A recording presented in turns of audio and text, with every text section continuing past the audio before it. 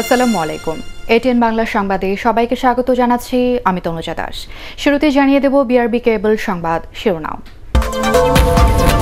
করোনার কারণে শিক্ষা প্রতিষ্ঠানের ছুটি বাড়ল 31 অক্টোবর পর্যন্ত। নভেম্বরের মধ্যে খুলতে না পারলে হবে অটো প্রমোশন।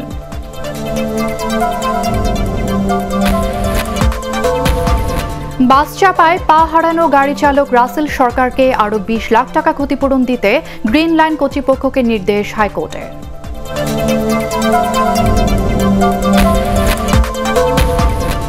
ভিসা ও আকামার মেয়াদ শেষ হওয়ায় দুশ্চিন্তায় হাজারো সৌদি প্রবাসী।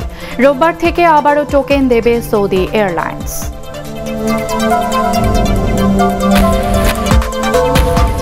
সমঝোতার মাধ্যমে সব দেশের সাথে বিমান চলাচলের উদ্যোগ নিতে হবে, বাড়াতে হবে সেবার মান, নির্দেশ প্রধানমন্ত্রী।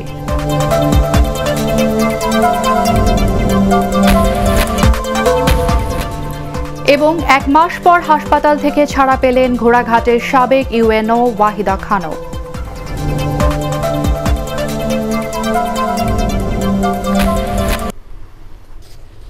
শুনছিলেন বিআরবি কেবল সংবাদ শিরোনাম। এবার বিস্তারিত। করোনা মহামারীর কারণে শিক্ষা প্রতিষ্ঠানের ছুটি আরেক দফা বাড়ানো হলো। 31 অক্টোবর পর্যন্ত বন্ধ থাকবে সব ধরনের শিক্ষা প্রতিষ্ঠান।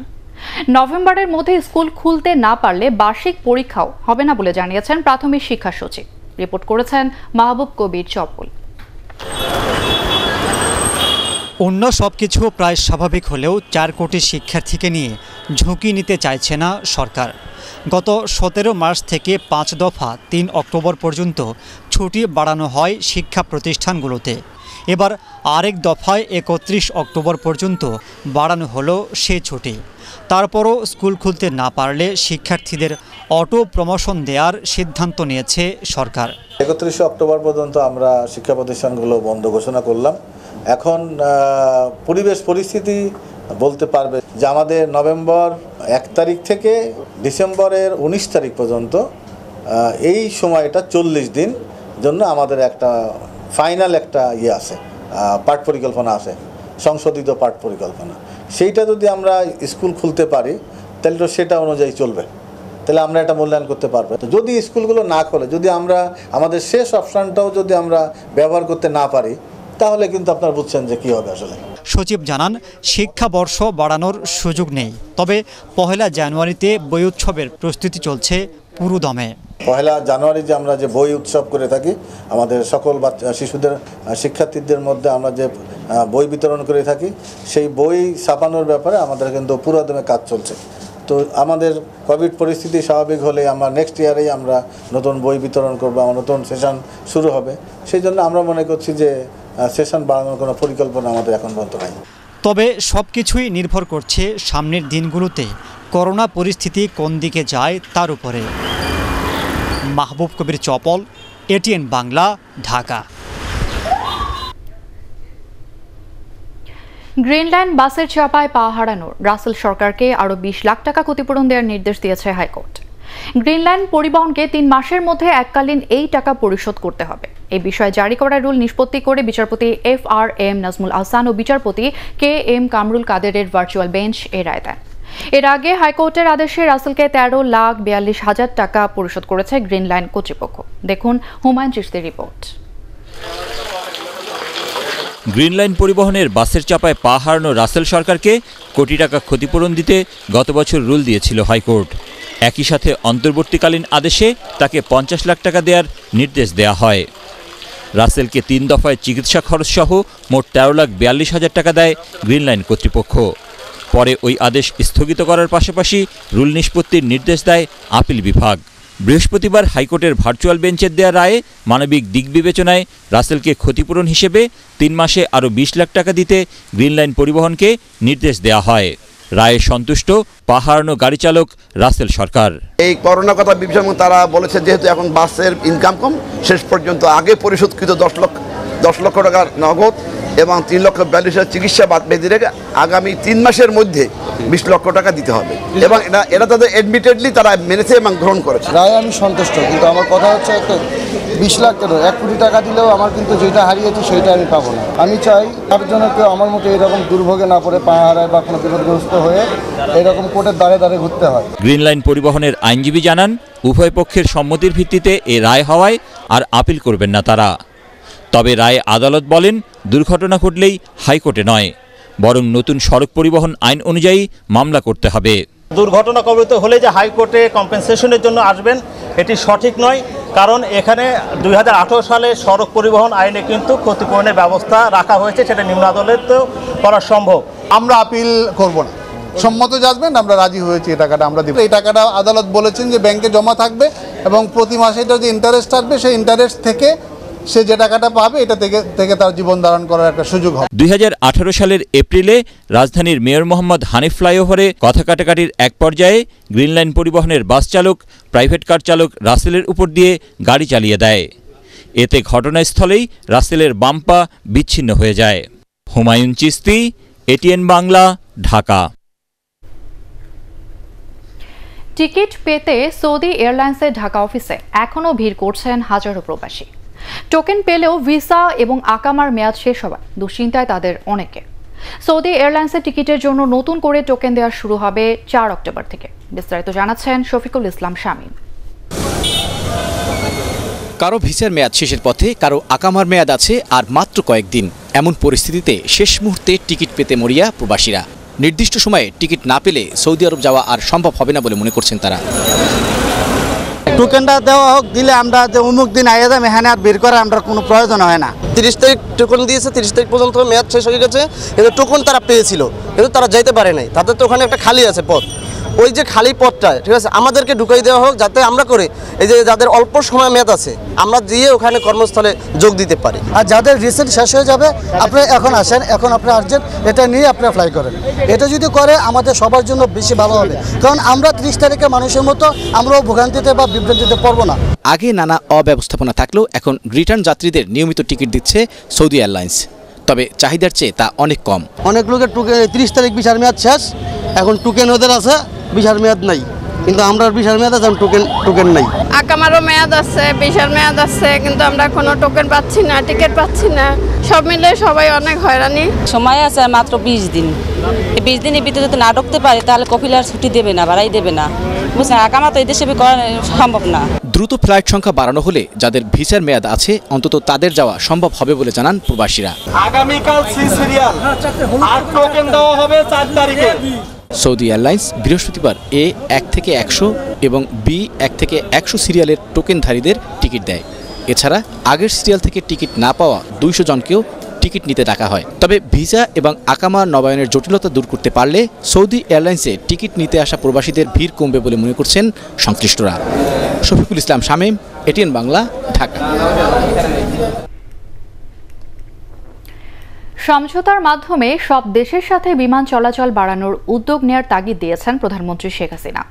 এজন্য বিমান বাংলাদেশ এয়ারলাইন্সের সেবার মান আরও বাড়ানোর নির্দেশ দেন তিনি। গণভবন থেকে সিলেট ওসমানী আন্তর্জাতিক বিমানবন্দর সম্প্রসারণ সহ 4টি প্রকল্পের উদ্বোধনী অনুষ্ঠানে প্রধানমন্ত্রী এসব কথা বলেন। বিস্তারিত দেখুন আপিল মাহমুদের রিপোর্টে। আকাশপথে বিশ্বের সাথে যোগাযোগ বাড়াতে দেশের বিমানবন্দরের টার্মিনাল সম্প্রসারণ ও সুযোগ সুবিধা বাড়ানোর উদ্যোগ নিয়েছে সরকার। এরই অংশ হিসেবে গণভবন থেকে ভিডিও কনফারেন্সে সিলেট ওসমানী আন্তর্জাতিক বিমানবন্দর সম্প্রসারণ এবং ঢাকার শাহজালাল আন্তর্জাতিক বিমানবন্দরের সামনে বঙ্গবন্ধুর মুরালের উদ্বোধন করেন প্রধানমন্ত্রী শেখ হাসিনা। বিশ্বের সাথে বিমান যোগাযোগ বাড়িয়ে দেশকে আরও সামনে এগিয়ে নিতে সরকারের পরিকল্পনা তুলে ধরেন তিনি।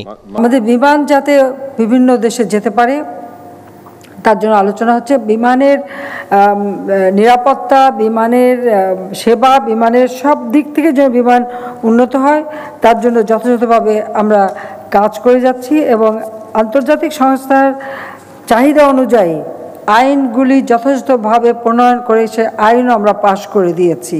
কাজে আমাদের এখন সকলের সঙ্গে একটা সমঝোতা করে আমাদের এই শিল্পটাকে আরও উন্নত করতে হবে এবং এই যোগাযোগটা বাড়াতে হবে। সেভাবে আমরা বিভিন্ন পদক্ষেপ নিয়েছি। পানি সম্পদ মন্ত্রণালয়ের বিভিন্ন দপ্তরের কাজে গতি বাড়াতে রাজধানীর গ্রিন রোডে পানি ভবনেরও উদ্বোধন করেন প্রধানমন্ত্রী। জলাধার সংরক্ষণের পাশাপাশি সুপেয় পানির চাহিদা পূরণে ভূ-উপরস্থ পানির ওপর নির্ভরতা বাড়ানোর কথাও বলেন তিনি। আমাদের সেচের পানি বা ব্যবহারের পানি যেন ভূগর্ভস্থ পানির পরিবর্তে আমরা ভূপরিস্থ পানি ব্যবহার করতে পারি, সেদিকে আমরা বিশেষ দৃষ্টি দিই। সুপেয় পানি, নিরাপদ পানি এবং স্যানিটেশন অর্থাৎ প্রণালী ব্যবস্থা, এগুলির দিকে আমরা বিশেষভাবে দৃষ্টি দিচ্ছি এবং প্রায় ৯৮% মানুষ সেটা পাচ্ছে এবং আমরা এই কাজগুলো অব্যাহত রেখে আছি। পাশাপাশি তিনি নগরীতে পর্যটন ভবনেরও উদ্বোধন করেন। Apple Mahmud, ATN Bangla, Dhaka. জলবায়ু পরিবর্তনের বিরূপ প্রভাব থেকে পৃথিবীকে রক্ষায় বিনিয়োগের টেকসই ভবিষ্যৎ নিশ্চিত করার আহ্বান জানিয়েছেন প্রধানমন্ত্রী শেখ হাসিনা।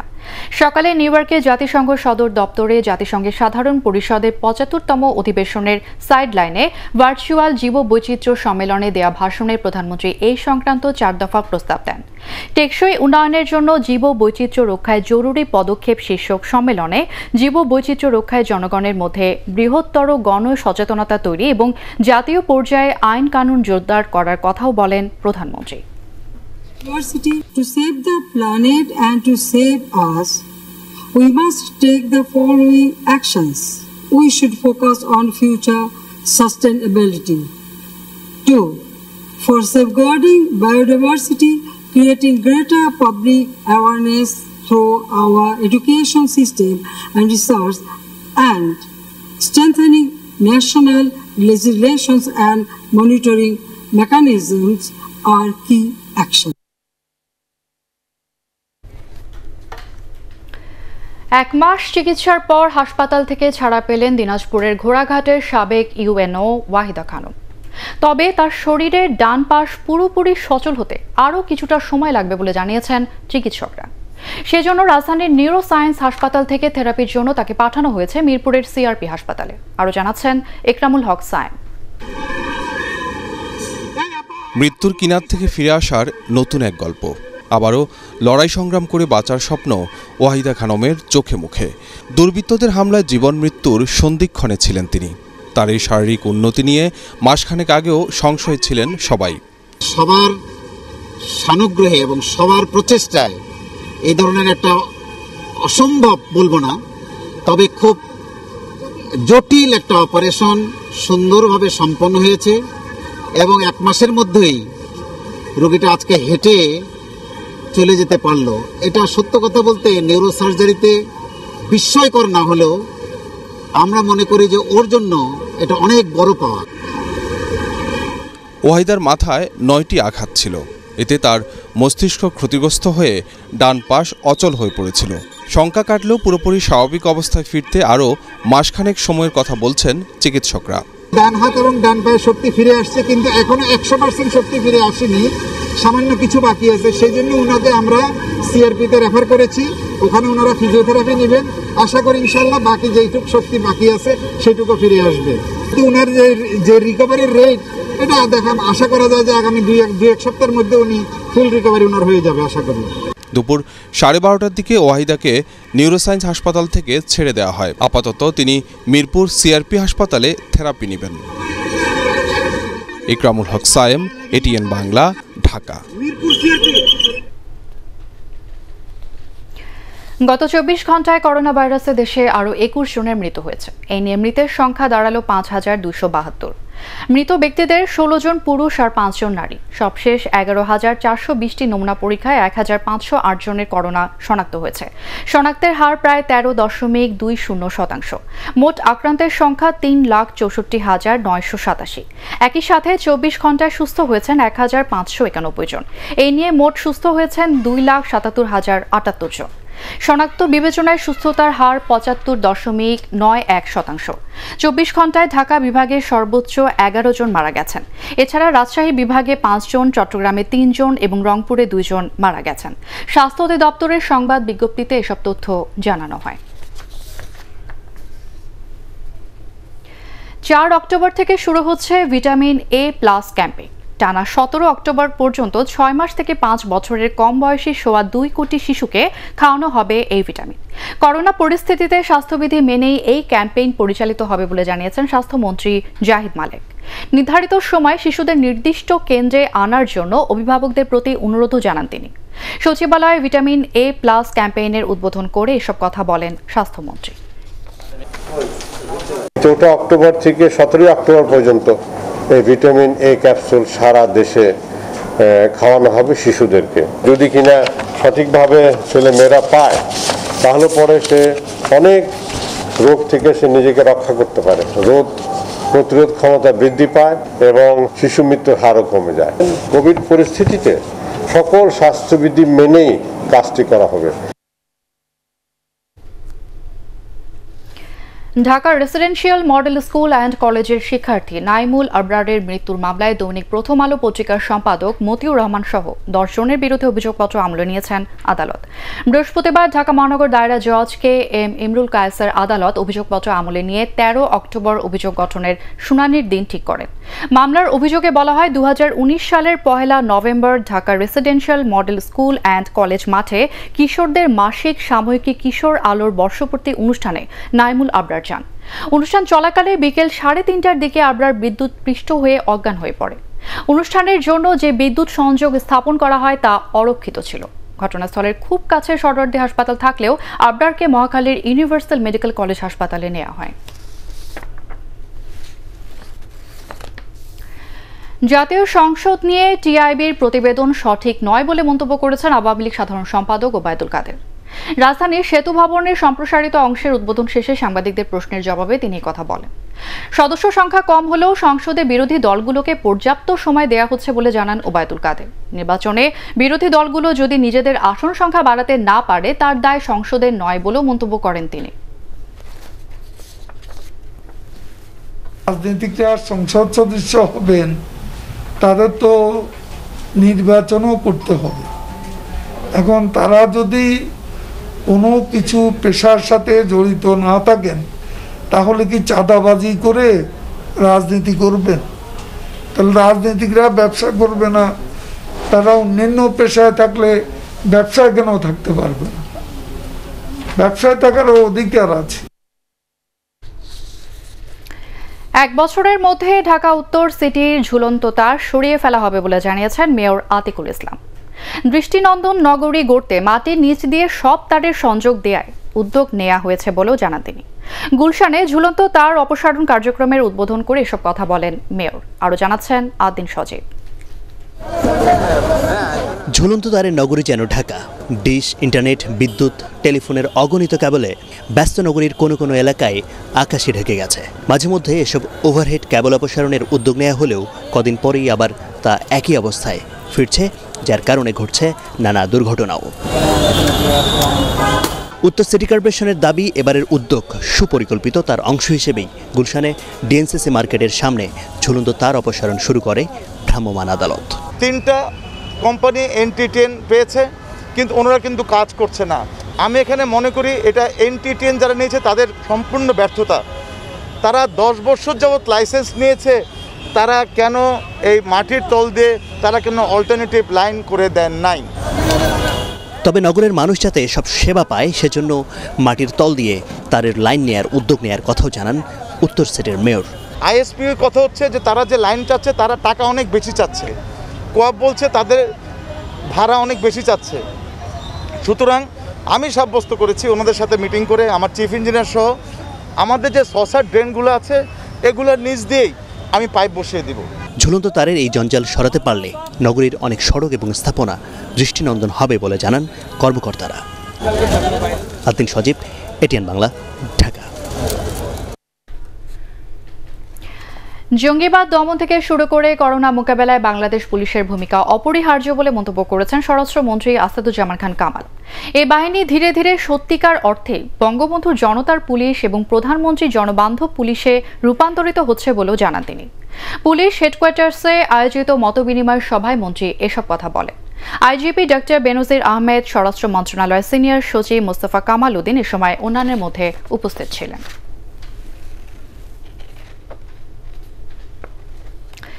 রিয়েল এস্টেট ব্যবসায় প্রতারণা করে কয়েকশো কোটি টাকা হাতিয়ে নেওয়ার অভিযোগে ইমাম হোসেন ওরফে নাসিমকে রাজধানীর রূপনগর থেকে গ্রেফতার করেছে র্যাব। উদ্ধার করা হয়েছে অস্ত্র, গুলি এবং মাদক। তার নাসিমের বিরুদ্ধে নগরীর বিভিন্ন থানায় অর্ধ শতাধিক মামলা রয়েছে। বিস্তারিত জানাচ্ছেন GM তসলিম। প্রতারণার শিকার শতাধিক ব্যক্তির অভিযোগের ভিত্তিতে রাজধানীর রূপনগর আবাসিক এলাকায় অভিযান চালায় র্যাব। প্রতারণার অভিযোগে এখান থেকে ইমাম হোসেন ও তার তৃতীয় স্ত্রী হালিমা আক্তারকে র্যাব 4-এর গোয়েন্দারা গ্রেপ্তার করে। এই দম্পতির বিরুদ্ধে অভিযোগ ফ্ল্যাট ও প্লট দেওয়ার কথা বলে মানুষের কাছ থেকে শত শত কোটি টাকা হাতিয়ে নেয়া।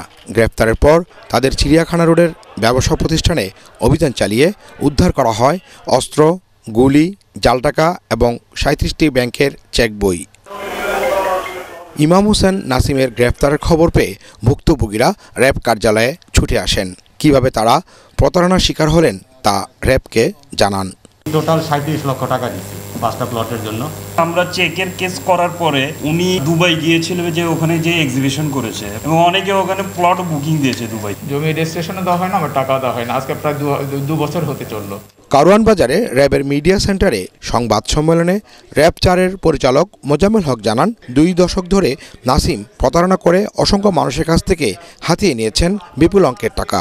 প্রতিটা প্লট থেকে 5 লাখ টাকা করে সে চুক্তি করছে, এরকম আমরা 5000 চুক্তির কথা জানি, এবং রেজিস্ট্রেশন করে দেবে এই মর্মে 12.5 লাখ থেকে 20 লাখ টাকা পর্যন্ত একজনের কাছ থেকে নিচ্ছে। অসাধু রিয়েল এস্টেট ব্যবসায়ী ও বিল্ডার্সদের বিরুদ্ধে এখন থেকে র্যাব নিয়মিত অভিযান পরিচালনা করবে বলেও জানান এই কর্মকর্তা। এই টাইপের যারা ফ্ল্যাট ওনার বা ডেভেলপার বা রিয়েল এস্টেট মালিক, তাদেরকে হুঁশিয়ার করে দিয়ে বলতে চাই, তাদের বিরুদ্ধে অভিযান শুরু হয়েছে। প্রত্যেককে আমরা আইনের আওতায় নিয়ে আসবো এবং তাদের বিরুদ্ধে কঠোর আইনগত ব্যবস্থা নেওয়া হবে। মেডিকেল কলেজ, হাসপাতাল, agro food, courier service, ship builder সহ আরও 16টি প্রতিষ্ঠান রয়েছে প্রতারক নাসিমের। GM Taslim, ATN Bangla, Dhaka. সাম্প্রদায়িক সম্প্রীতি নষ্টের চেষ্টা অব্যাহত রয়েছে উল্লেখ করে সবাইকে সতর্ক থাকার আহ্বান জানিয়েছেন তথ্যমন্ত্রী ডক্টর হাসান মাহমুদ। রাজধানীর মেরুল বাড্ডায় আন্তর্জাতিক বৌদ্ধ বিহারে প্রবারণা পূর্ণিমা এবং ফানুস উৎসব উদ্বোধন করে তিনি একথা বলেন। মন্ত্রী বলেন, সব সম্প্রদায়ের ভেতরে সম্প্রীতির যে নজির প্রধানমন্ত্রী শেখ হাসিনা স্থাপন করেছেন, চেতনায় এগিয়ে যাচ্ছে দেশ। এ সময় আওয়ামী লীগের দপ্তর সম্পাদক ও প্রধানমন্ত্রীর বিশেষ সহকারী বিপ্লব বড়ুয়া বলেন, যার যার অবস্থান থেকে কাজ করলে প্রধানমন্ত্রীর বলিষ্ঠ নেতৃত্বে বাংলাদেশের অগ্রযাত্রা কেউ ব্যাহত করতে পারবে না। যেই চেতনার ভিত্তিতে দেশ স্বাধীন হয়েছে, সেই চেতনার ভিত্তিতে বঙ্গবন্ধু কন্যা দেশকে এগিয়ে নিয়ে যাচ্ছেন বিদায় আজকে আমরা সমস্ত সূচকে, সমস্ত মানব উন্নয়ন সূচক, সামাজিক সূচক, অর্থনৈতিক সূচকে আমরা পাকিস্তানকে অতিক্রম করেছি। পাকিস্তানের প্রধানমন্ত্রীও বাংলাদেশের উন্নতি থেকে দীর্ঘশ্বাস ফেলে, পাকিস্তানের জনগণও দীর্ঘশ্বাস ফেলে। আটকে পড়া প্রবাসীদের ভিসা, আকামা ও টিকিট সমস্যা সমাধানের লক্ষ্যে সৌদিতে প্রধানমন্ত্রী বিশেষ দূত পাঠানোর আহ্বান জানিয়েছেন জাতীয় পার্টির চেয়ারম্যান GM কাদের। তিনি বলেন, প্রবাসীদের ঘাম ঝরানো অর্থ দেশের মানুষের কল্যাণে ব্যয় হয়, তাই সৌদি শ্রমিকদের সমস্যার বিষয়টি সরকারকে গুরুত্বের সাথে নিতে হবে। রাজধানীতে প্রবাসী লেখক আতাউর রহমান রেশনের কুলখানি ও দোয়া অনুষ্ঠানে এসব কথা বলেন জাপা চেয়ারম্যান। এই যে মানুষের বিভিন্নভাবে হয়রানির শিকার হচ্ছেন, তারা যেন সৌদি আরবে যাওয়ার টিকিট সময় মতো পান, এবং তাদের যদি ভিসার মেয়াদ শেষ হয় সেটা যেন ভিসা করানোর জন্য সরকার উদ্যোগ গ্রহণ করেন, অথবা তাদের আকামা বা অন্যান্য যে কাগজপত্রের দরকার হয় সেগুলোর বিষয়েও প্রধানমন্ত্রীর বিশেষ দূত প্রেরণের মাধ্যমে এগুলোর সমাধানের উদ্যোগ গ্রহণ করা হয়। সিলেট MC কলেজে ছাত্রাবাসে গণধর্ষণের ঘটনাস্থল পরিদর্শন করেছেন বিচার বিভাগীয় তদন্ত দল। দুপুরে কমিটির সদস্যরা MC কলেজ ছাত্রাবাসের নবনির্মিত ভবন সহ বিভিন্ন হল পরিদর্শন করেন। এর আগে প্রতিষ্ঠানের অধ্যক্ষের সাথে বৈঠক করেন তারা। তদন্ত কমিটির প্রধান হিসেবে রয়েছেন সিলেটের জেলা ও দায়রা জজ মোহাম্মদ বজলুর রহমান। এই কমিটিকে 15 দিনের মধ্যে প্রতিবেদন দিতে বলেছে উচ্চ আদালত।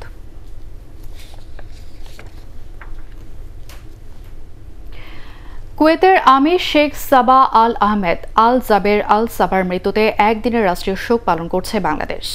সকাল থেকে সরকারি, আধা সরকারি এবং স্বায়ত্তশাসিত প্রতিষ্ঠান এবং বিদেশে বাংলাদেশের মিশনগুলোতে জাতীয় পতাকা অর্ধনমিত রাখা হয়। এছাড়াও তার আত্মার মাগফিরাত কামনায় সব মসজিদে বিশেষ দোয়া এবং অন্যান্য ধর্মীয় প্রতিষ্ঠানে বিশেষ প্রার্থনার আয়োজন করা হয়। গত মঙ্গলবার ৯১ বছর বয়সে মারা যান কুয়েতের আমির। নতুন আমির হয়েছেন তার সৎ ভাই ৮৩ বছর বয়সী শেখ নওয়াফ আল আহমেদ। কয়েক দফার বন্যায় দেশের কিছু কিছু অঞ্চলের মানুষ আবারও চরম দুর্ভোগে পড়েছে। ভয়াবহ আকার ধারণ করেছে নাটোরের সিংড়ায় বন্যা পরিস্থিতি। আত্রাই নদীর পানির তোড়ে পৌরসভার সড়ক বিভাগের রাস্তা ভেঙে তলিয়ে গেছে। প্লাবিত হয়েছে অনেক বাড়িঘর, ফসলি জমি।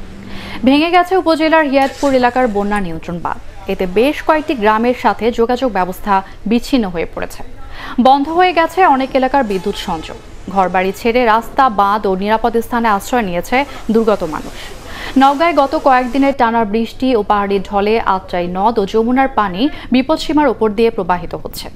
মান্দা উপজেলায় ২২টি, আত্রাই ১৫টি সহ জেলায় ৪০টি গ্রাম প্লাবিত হয়েছে। সিরাজগঞ্জে যমুনা সহ অন্যান্য নদ নদীর পানি বৃদ্ধি পেয়ে আবারও বিপদসীমার উপর দিয়ে রয়েছে। চলছে নদী ভাঙন। পঞ্চম দফায় বন্যা গাইবান্ধা সদর, সুনামগঞ্জ, গোবিন্দগঞ্জ সহ কয়েকটি নদী তীরবর্তী এলাকা প্লাবিত হয়েছে। ডুবে গেছে কলা, আখ ও রোপা, আমন সহ বিভিন্ন শাকসবজির ক্ষেত। পানিবন্দী হয়ে পড়েছে প্রায় ৫০,০০০ মানুষ।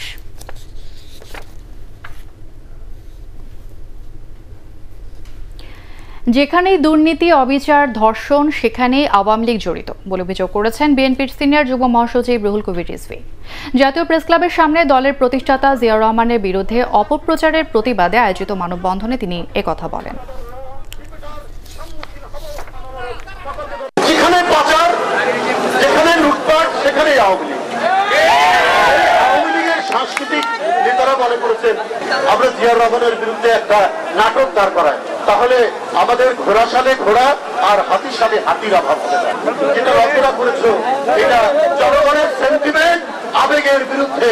তোমাদের বিচার এই বাংলার মাটিতেই হবে। এবারে আল আরাফা ইসলামী ব্যাংক অর্থ সংবাদ।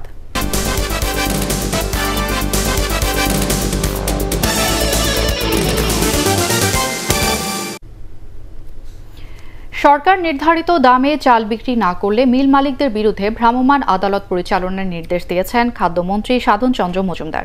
এই নির্দেশনা বাস্তবায়নে দেশের সব জেলা প্রশাসককে চিঠিও দেওয়া হয়েছে বলে জানিয়েছেন তিনি।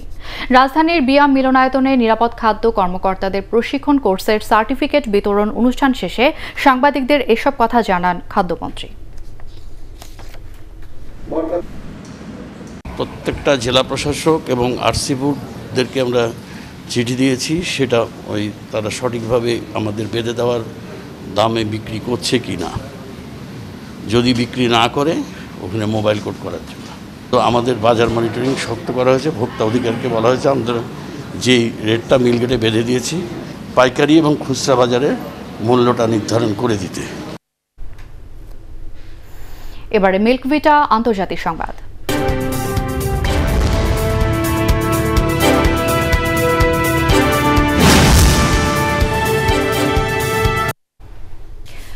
মার্কিন প্রেসিডেন্ট নির্বাচনের দুই প্রার্থীর বিতর্ক হতাশ করেছে সাধারণ ভোটারদের। বুধবার প্রথম বিতর্কে একে অপরকে কটূক্তি আর হেয় করার চেষ্টায় লিপ্ত ছিলেন রিপাবলিকান প্রার্থী প্রেসিডেন্ট ডোনাল্ড ট্রাম্প এবং ডেমোক্র্যাট প্রার্থী জো বাইডেন। জাতীয় ইস্যুর বাইরে ব্যক্তিগত আক্রমণই যেন প্রাধান্য পায় তাদের বাকযুদ্ধে। ৯০ মিনিটের ওই বিতর্কে দুই প্রার্থীরই বদমেজাজি আচরণ প্রকাশ পায় বলে সমালোচনায় মুখর বিভিন্ন গণমাধ্যম। এ অবস্থায় বিতর্কের নিয়ম পরিবর্তনের কথা ভাবছেন আয়োজকরা। ধারণা করা হচ্ছে পরবর্তী বিতর্কে নিয়ম মানতে কড়াকড়ি আরোপ করা হতে পারে। একজন কথা বলার সময় অন্যজন নাক গলালে তার মাইক বন্ধ করে দেওয়া হবে। বৌদ্ধ সম্প্রদায়ের অন্যতম ধর্মীয় উৎসব শুভ প্রবারণা পূর্ণিমা আজ। ২৫০০ বছর আগে গৌতম বুদ্ধ বুদ্ধত্ব লাভের পর আষাঢ়ী পূর্ণিমা থেকে আশ্বিনী পূর্ণিমা তিথি পর্যন্ত ৩ মাস বর্ষাবাস শেষে প্রবারণা উৎসব পালন করেন। সেই থেকে বৌদ্ধ ধর্মীয় গুরুরা বর্ষাবাস শেষে দিবসটি পালন করে আসছেন। প্রবারণা পূর্ণিমার পরদিন থেকে ১ মাস দেশের প্রতিটি বৌদ্ধ বিহারে শুরু হয় কঠিন চীবর দানোৎসব। প্রবারণা পূর্ণিমা ও কঠিন চিবর দানোৎসব উপলক্ষে বৌদ্ধ সম্প্রদায়কে শুভেচ্ছা জানিয়েছেন রাষ্ট্রপতি আব্দুল হামিদ ও প্রধানমন্ত্রী শেখ হাসিনা। পানি অপচয় না করার আহ্বান জানিয়েছেন স্থানীয় সরকার, পল্লী উন্নয়ন ও সমবায় মন্ত্রী তাজুল ইসলাম। পানি সংরক্ষণের বিকল্প ব্যবস্থা নিয়ে ভাবতে হবে বলেও মন্তব্য করেন তিনি। রাজধানী কাকরাইলে স্বাস্থ্য প্রকৌশল মিলনায়তনে জাতীয় স্যানিটেশন মাসের উদ্বোধনী অনুষ্ঠানে মন্ত্রী এসব কথা বলেন। আমাদের পানি খরচটা ঠিকভাবে করব, পানির সাপ্লাইটা ঠিকভাবে করব। আমরা যদি বেশি পানি খরচ অপচয় করি, দেখা গেছে যে আমি পানি বেশি এক্সট্রা করতে হচ্ছে। আমাদের মোস্টলি স্টিল আমাদের সারা বাংলাদেশে পানি আন্ডারগ্রাউন্ড ওয়াটার এক্সট্রাক্ট করা হয়, তো তাতে করে অসুবিধা হচ্ছে যে পানির লেয়ারটা নিচে নেমে যাচ্ছে। লক্ষ্মীপুরের রামগঞ্জে শুরু হলো বৃক্ষরোপণ অভিযান। উপজেলা পরিষদ চত্বরে একটি ফলজ গাছের চারা রোপণ করে কার্যক্রমের উদ্বোধন করেন লক্ষ্মীপুর 1 আসনের সংসদ সদস্য ডক্টর আনোয়ার হোসেন খান। এ সময় আরও 5000 ফলজ, বনজ ও ঔষধি গাছের চারা রোপণের জন্য রামগঞ্জ উপজেলা আওয়ামী লীগ ও সহযোগী সংগঠনগুলোকে হস্তান্তর করা হয়। এরপর নাগ রাজারামপুর সরকারি প্রাথমিক বিদ্যালয়ের নতুন ভবন উদ্বোধন করেন ডক্টর আনোয়ার হোসেন খান।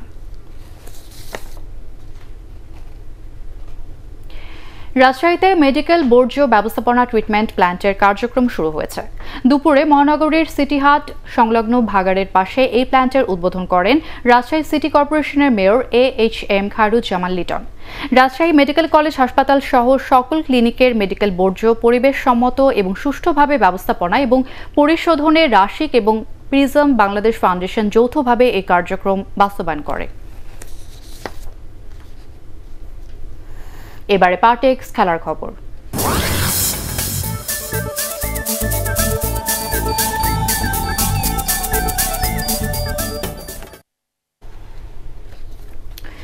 তৃণমূল পর্যায়ে ফুটবল বাঁচানোর স্লোগান নিয়ে ইশতেহার ঘোষণা করল বাংলাদেশ ফুটবল ফেডারেশনের নির্বাচনে অংশ নেওয়া সমন্বয় পরিষদ।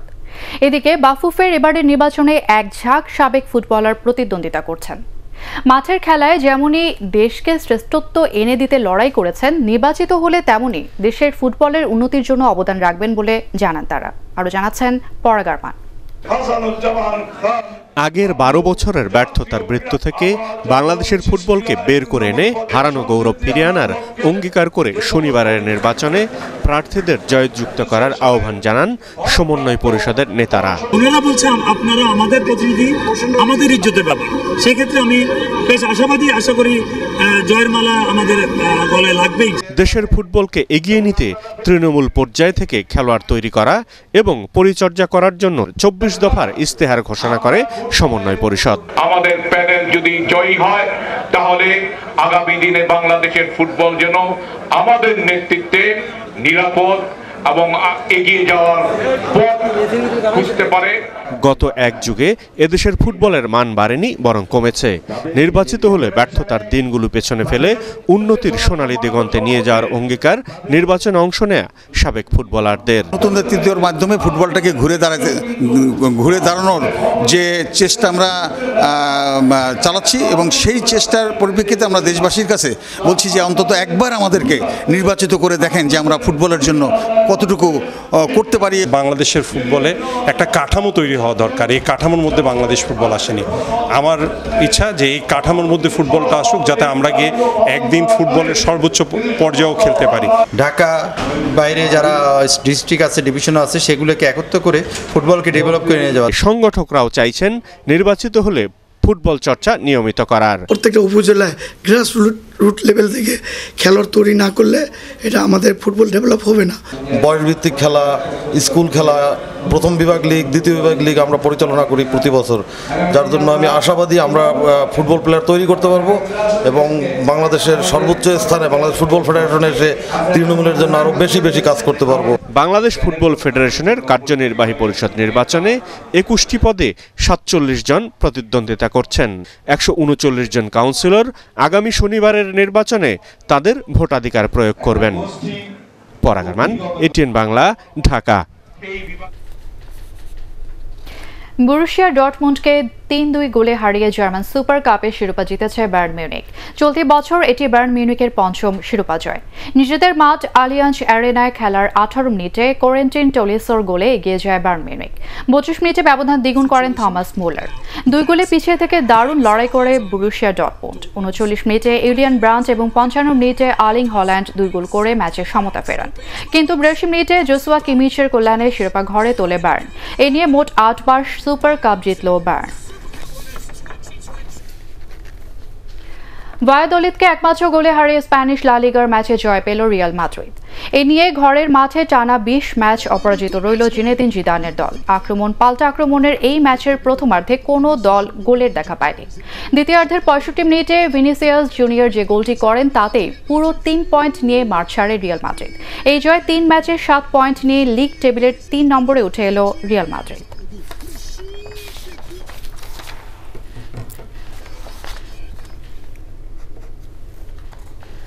শেষ করার আগে বিআরবি কেবল সংবাদ শিরোনাম জানিয়ে দেব আরও একবার। করোনার কারণে শিক্ষা প্রতিষ্ঠানের ছুটি বাড়ল ৩১ অক্টোবর পর্যন্ত। নভেম্বরের মধ্যে খুলতে না পারলে হবে অটো প্রমোশন।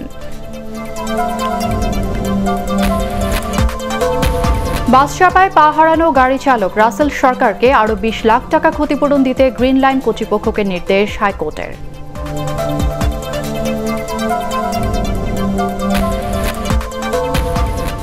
ভিসা ও আকামার মেয়াদ শেষ হওয়ায় দুশ্চিন্তায় হাজারো সৌদি প্রবাসী।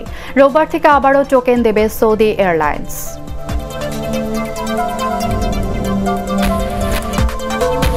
সমঝোতার মাধ্যমে সব দেশের সাথে বিমান চলাচলের উদ্যোগ নিতে হবে, বাড়াতে হবে সেবার মান, নির্দেশ প্রধানমন্ত্রীর।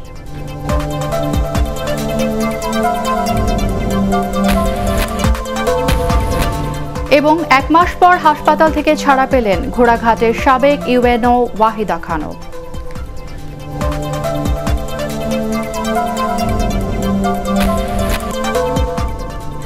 আর এই ছিল এখনকার সংবাদ। আমাদের ATN বাংলার সংবাদ ইউটিউবে দেখতে ব্রাউজ করুন youtube/ATN Bangla নিউজ। দর্শক, করোনা ভাইরাস থেকে নিজেকে সুরক্ষিত রাখতে মাস্ক পরুন এবং বারবার হাত পরিষ্কার করুন। আমাদের সাথে থাকার জন্য ধন্যবাদ।